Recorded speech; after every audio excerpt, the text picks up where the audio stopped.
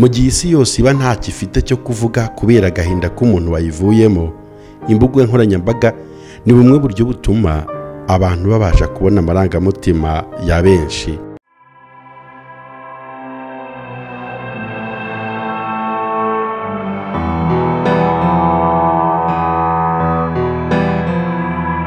Umuntu wabyawe n'umugore arama igihe gito kandi cyuzuyemo umuruho agakenyuka, avuka ameze nk'ururabyo maze agacibwa, ahita nk'igicucu kandi ntarame. Ni kangahe n'iryari ufata umwanya wo gutekereza kuri aya magambo? Ni amagambo yavuzwe n'umugabo bita Yobu, nk'uko tubona mu gice cya 14 ku murongo wa mbere w'iki gitabo ugashyika ku murongo wa 4. Aya magambo atanga umwanzuro yuko nta muntu n'umwe wabyawe utazapfa. Buri munsi uko bwije nuko bukeye, iyi si dutuyemo igenda iducira amarenga yuko itadushaka ndetse itadukeneye. Nitwa Bikemo. Ni kangahe n'iryari utekereza ku buremere bw'inkuru y'urupfu rwawe mu rukerera rwo kuri uyu munsi wa 17 ukwezi kwa 8 2022? Ibinyamakuru byafashe amakaramu birandika, abakoresha amateleviziyo nabo barabivuga. Inkuru y'urupfu rw'umuhanzi wari ukunzwe cyane mu Rwanda bita Yvan Bravan. Muri iyi nkuru yacu y'akababaro turaza kurebera hamwe urugendo rw'uyu muhanzi Yvan Bravan wamaze kwitaba Imana. Turebera hamwe n'amasomo dukwiye kujya dukura mu nkuru nk'izi. Mbere na mbere yo gutangira iyi nkuru, reka mvuge ngo Imana yakire ndetse ituze mu bwami bwayo Yvan Bravan, umuhanzi wari umaze kubaka izina mu muziki w'u Rwanda, witabye Imana mu rukerera rwo kuri wa 17 Kanama umwaka wa 2022. Icyakora nubwo dutangiye tumusabira ku Mana, muri iyi nkuru tugiye kubanza kwibanda ku rugendo rwe rwo mu muziki kugeza minsi ye ya mbere gato ko yitaba Imana. Ubusanzwe Yvan Bravan yavutse kwa 27 Mata mu mwaka wa 1995. Ni bucura mu muryango w'abana 6, akaba mubyara w'umuhanzi kazi Sine. Nanone ni umwuzukuru wa Sayinzoga Gallican wabaye intore y'ikirangirire ku ngoma y'umwami Rudahigwa. Gukunda umuziki kwa Yvan Bravan yabitangiye kuva akiri muto. Ku myaka 2 gusa y'amavuko yakunze kuvuga ko yaratangiye guca amarenga yuko azavamo umunyamuziki. Icyo gihe umukuru we yari yaramuguriye piano y'abana yifashishaga gukina nayo, akaba yarahamije ko ariho yakuye urukundo rwa muzika. Amashuri abanza Yvan Bravan yayigiye Gikonda hitwa Le Petit Prince. Ayisumbuye ayigira muri Ami des Enfants na La Colombière. Kaminuza yayigiye muri Kaminuza y'u Rwanda CBA Gikondo Campus, aho yize ibijyanye n'ubucuruzi, itumanaho n'ikoranabuhanga, Business Information and Technology mu ndimi z'amahanga. Urugendo rwa Yvan Bravan mu muziki. Yvan Bravan wakuranye inzozi zo kuba umukinnyi wa ruhago, avuga ko umuziki waje kumira umupira w'amaguru bityo abonaho aganisha ubuzima bwe. Mu 2009 ubwo yari yujuje imyaka 14 y'amavuko, Yvan Bravan yitabiriye irushanwa ry'ikigo cya Rwanda Tel. Yifuzaga abanyempano bashoboraga kubakorera indirimbo. Icyo gihe yitwara neza mu guhangana abo wa kabiri. Guhembwa miliyoni 1.5 byatumye Yvan Bravan ahita abona ko icyo kumutunga cyazaba umuziki aho kuba ruhago nk'uko yari yarakuza bitekereza.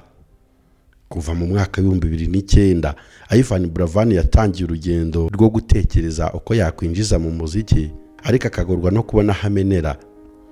Uyu musore yagiye akora indirimbo zinyuranye ariko zitakunzwe cyane, kugeza muri 2015 ubwo yahuraga n'abagize societe ya Niba ryamuhaye ikaze mu muziki nk'umuhanzi wabigize umwuga.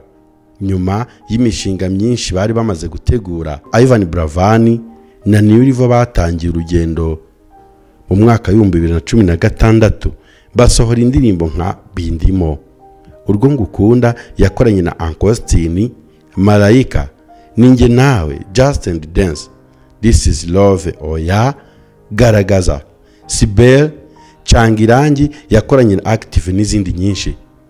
Izi ndirimbo zafashije Yvan Bravan kwinjira mu muziki, umurindi wumvikana, ndetse mu ntangiriro za 2018 ahita atangaza ko azasoza uwo mwaka amuritse alubumu ye ya mbere yise Love Lab. Imurika rw'iyi alubumu ryari ibirori bikomeye imbere y'imbaga y'abantu barenga 3,000 bari bakoraniye mu ihema rya Kigali. Yvan Bravan yakoze igitaramo cy'amateka. Yvan Bravan wari umushabitsi cyane mu muziki muri uwo mwaka, yari yanatangiye urugendo rumuganisha mu irushanwa ryari Prix Découverte, yanaje kwegukana abo umunyarwanda wa kabiri uryegukanye mu mateka. Mu irushanwa yegukanye rimuha amahirwe adasanzwe kuko yazengurutse mu bihugu 12 bikoresha ururimi rw'igifaransa muri Afurika. Nyuma yo kuzenguruka Afurika, Yvan Bravan yaje kuvumbura ko hari impinduka zikenewe mu muziki w'u Rwanda, afata iya mbere. Yvan Bravan wari umaze kuzenguruka mu bihugu bitandukanye bya Afurika, yaje gusanga kimwe mu bibazo umuziki w'u Rwanda ufite ariko nta mwimerere ufite.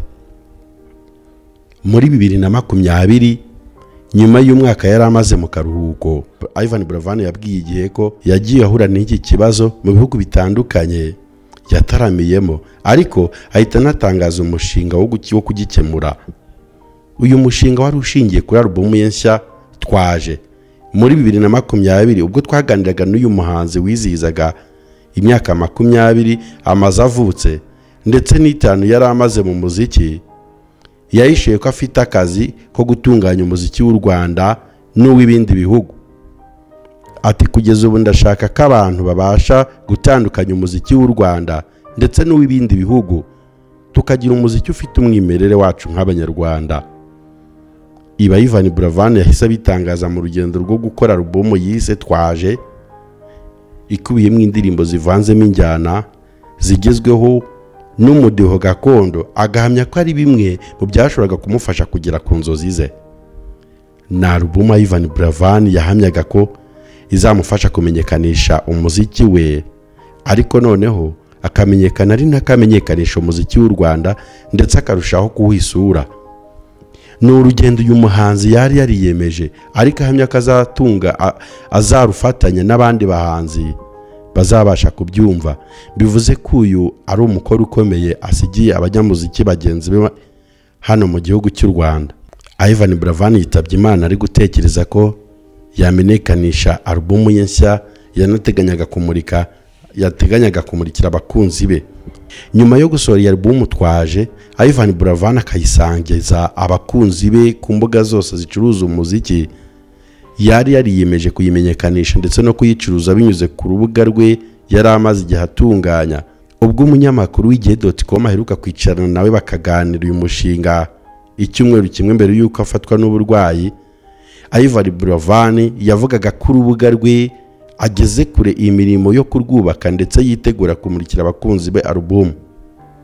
Bravan wari watangije uru rubuga ivanbravan.com yari yateganije kurucurizaho ibihangano bye ndetse n'ibindi binyuranye birimo imitako ya kinyarwanda, imyenda ikoze mu mazina ye n'ibindi. Ni umushinga yabonaga nk'ushobora kwagura umuziki we cyane, ko yifuzaga gutangira kuwucuruza hifashishijwe imbuga nkoranyambaga, ariko by'umwihariko yitaye ku bafana be bo mu Rwanda. Ibi Yvan Bravan yatangiye kubitekereza nyuma y'uko ubona ko uburyo abakunzi b'umuziki baguramo ibihangano bugoye, kuko ari isoko ryo hanze y'u Rwanda baziguraho, nyamara bakabaye bazibona ku buryo buboroheye. Uyu muhanzi mbere yo gufatwa n'uburwayi yari yatangiye gutekereza uko yatangira kumenyekanisha iyi alubumu mbere yo kumurikira mu gitaramo yateganyaga mu minsi iri imbere. Na alubumu Yvan Bravan yari yatangaje ko izasohoka kuwa 30 Nyakanga 2022, ariko iyi tariki yageze amaze igihe ahanganye n'uburwayi bwamuhitanye uyu munsi turimo tuvuga iyi nkuru. Indirimbo ebyiri yaherukaga gusohora zose zifite ubutumwa bwihariye, kuko iyo yabanjirije iheruka yayise Ni Yesu yo kuramya no guhimbaza Imana. mbere yo kwitaba Imana, Yvan Bravan yari aherutse gusohora iyo yise Big Time, indirimbo uyu muhanzi yabwiye ko yanditse ashaka gukebura abiharaje imvugo zigaragara ko nta rukundo rukibaho. Uyu muhanzi witabye Imana Yvan Bravan ku myaka ya 27 yari yarigaruriye imitima y'Abanyarwanda ndetse n'abari hanze y'igihugu. Ni inkuru yashenguye abantu batandukanye, cyane cyane n'abo mu gice cya gospel, kuko yabarizwaga no mu nzu y'Imana, aho yagiye akorana cyane n'itsinda ry'abaramyi ryitwa Kingdom Worshipers.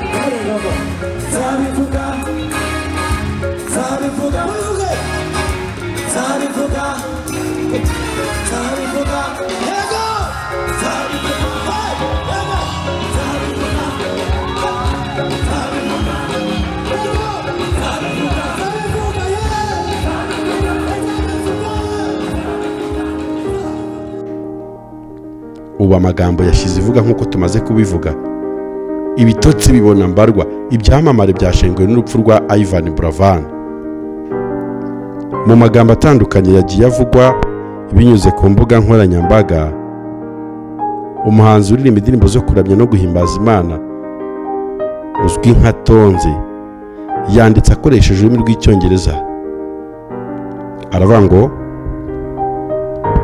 "It is unimaginable sadness that we announce to you the untimely passing of our beloved Yvan Bravan, which occurred tonight in India, where he was undergoing treatment for pancreatic cancer. Yvan Bravan was a genuine soul that radiated happiness to everyone around him. He motivated all of us to love our country and our culture. His loss will be immersively felt by his family and friends and through our industry. We are certain that our community will remain united as we go through this unspeakable tragedy. May he rest in peace. Aya ni amagambo yanditswe na Tonzi. Kingdom Rwanda, ryatsinda yabarizwagamo ry'abaririmbyi baririmba indirimbo zo kubyina guhimbaza Imana. Ku rukuta rwabo rwa Instagram baragira bati, nk'umuryango Kingdom of God Ministry tubabajwe n'inkuru nk'iyi y'incamugongo y'umuvandimwe wacu ari wa Yvan Bravan utabarutse kuri uyu munsi. Reka twihangane inshuti ziwe ndetse n'abavandimwe benshi bamukundaga, dore ko yari umuntu usabana cyane, ndetse ntitwakwibagirwa kwihanganisha byimaze y'ababyeyi. Anyway, ntago twabona ibyo tuvuga, ariko icyo twamwifuza nta kindi ni iruhuko ridashira. Umuhanzi Mani Marite yagize uti, my brother Yvan Bravan, we will always cherish your life and your music. Israel Mbonye nawe yagize icyo avuga kuri iyi nkuru agira ati, Uwiteka kw'Imana ya Yvan Bravan, my prayers on you. Aya yose ni amagambo atandukanye y'abasitari baririmba indirimbo zo kuramya no guhimbaza Imana bagiye bavuga kuri uru rupfu. Umuramyi Patient Bizimana usigaye wibera hanze y'u Rwanda nawe yagize ati, Imana ikwakire mu bayo. Yvan Bravan, rest in peace. Kandi Imana itanga ihumure mu bihe nk'ibi bikomereye buri wese, cyane cyane umuryango wawe. Ayo yose ni amagambo atandukanye agiye avugwa n'abahanzi batandukanye, n'ibindi byose biri kugenda binyura ku mbuga nkoranyambaga zitandukanye, nk'uko muri kugenda mubikurikira muri iyi nkuru. Iby'iyi si dutuye ni gatebe gatoki, nta muntu n'umwe uri ku rwego rwo kwirahira ko iyi si yamuhiriye. Uyu munsi urabushonje ejo ugahaga, ejo ukaba wambaye, ejo ukambara ubusa, ejo ukaba usaba ifuti, undi munsi ukayihabwa. Iby'iyi si bihora bihindagurika uko bwije n'uko bukeye, ahari umutwe hakajya amaguru bigasimburana. Dukwiye kuba maso no gutekereza cyane ku iherezo ryacu, kuko kuri iyi si iwacu ahubwo turi abashyitsi. Mu gihe twarimo dutegura iby'iyi nkuru y'urupfu rwa Yvan Bravan, twahise twagira indi nkuru y'akababaro nanone tubwira ko uwamenyekanye nka Yanga mu gusobanura filimi nawe yitabye Imana kuri uyu munsi. Ni inkuru nayo yatugoye kuyakira. Nkozi Thomas wamenyekanye nka Yanga mu gusobanura filimi yitabye Imana azize uburwayi yari amaranye iminsi. Yaguye muri Afurika y'Epfo aho yari amaze iminsi arwariye. Junior nawe usanzwe usobanura filimi yabwiye igihe ati, yapfuye saa 5:30 akuye muri Afurika y'Epfo aho yari amaze iminsi arwariye. Yanga yari yaragiye muri Afurika y'Epfo muri Mata uyu mwaka. Icyo gihe yari ajyanye abana be kugira ngo basure umubyeyi wabo cyane ko ari hakorera. Agezeyo yaje gufatwa n'uburwayi araremba, biza kurangira yitabye Imana mu gitondo cyo kuri uyu wa gatatu tariki ya 17 Kanama 2022. Yanga yatangiye gusobanura filime afite imyaka 17 ubwo yigaga mu mashuri yisumbuye. Mu kiganiro kugigeza agirana n'igihe yavuze ko byaturitse ku mateka ye kuko akiri umwana aho babaga muri Uganda bahari baturanye n'abakoraga uyu mwuga mu gusobanura, ariko mu Kigande. Gusobanura byamuhaye amafaranga menshi ndetse bituma amenyekana kugeza ubwo muri 2012 gushyika muri 2013 yaje kubihagarika kuko yabonaga isoko rya filimi zisobanuye ritangiye kugenda nabi. Muri 2018 Yanga yaje kugira uburwayi bukomeye, arwara ikibyimba mu gifu cyaje kumutera kanseri. Ubwo yari kwa muganga yaje kumenya ko uretse kuba arwaye ikibyimba mu gifu hari haramaze kujyamo na kanseri. Akimara kumenya ko arwaye gutya yarihebye bikomeye, atangira gushaka abakozi b'Imana ngo bamusengere. Nyuma y'igihe arwaye kanseri yaje kuyikira nta muntu umubaze, ahita akomerezaho urugendo rwo gushima Imana, atangira gukora ivugabutumwa. Kuva muri 2019 Yanga avuga ko yatangiye gukorera Uwiteka n'umutima we wose, ibi byatumye abona itandukaniro hagati y'ubuzima yabagamo mbere. Uyu mugabo niwe wamenyekanishije amagambo akoreshwa n'ubu arimo nka tipe, ryakoreshwaga ahanini ku mukinnyi w'imena wa filime. Muri filimi ze kandi yakundaga kuvugamo ahantu hitwa kwa Myasiro muri resitora, imikasiro, ibibazo, umucango, tekinike zo kurwana zihambaye n'andi. Yazitangiraga avuga ati karatangira kanakomeza, ashaka gusaba abantu kuba maso bagakurikira filime. Umusini ryashaka kuvuga igiceri cya 50. Mu yandi magambo yakundaga gukoresha avuga buri wese agahita yibuka Yanga ni nka kiradiha, nyakariro, umucango, akabuno ku ntebe, amaso kuri ekara. Rero ashinze company yitwa The One Film Production, ku buryo filimi yasobanuye byavugaga ko ari zo muri The One. Yanga nta gushidikanya tuzamukumbura twese. Apfuye hari hashize igihe cy'imyaka itari myinshi yeguriye ubuzima bwe ku Mana, aho yari yaratangaje gukizwa kwe ndetse no kureka ibyaha akayoboka inzira ya Kristo nk'umwami n'umukiza w'ubuzima bwe. Reka turangize iyi nkuru tuvuga ngo inshuti za Yvan Bravan, umuryango we, inshuti za Yanga ndetse n'umuryango we, mukomeze gukomera no kwihangana muri ibi bihe bikomeye mwinjiyemo byo kubura abanyu mwakundaga cyane. Wowe ugiye ku mwuka w'abazima, birakwiye gufata akanya ko gutekereza ku buremere bw'inkuru y'urupfu rwawe. Ese uzasiga iyihe mirimo? Uwiteka barebe neza kandi abaha amahoro. Nitwa BKM.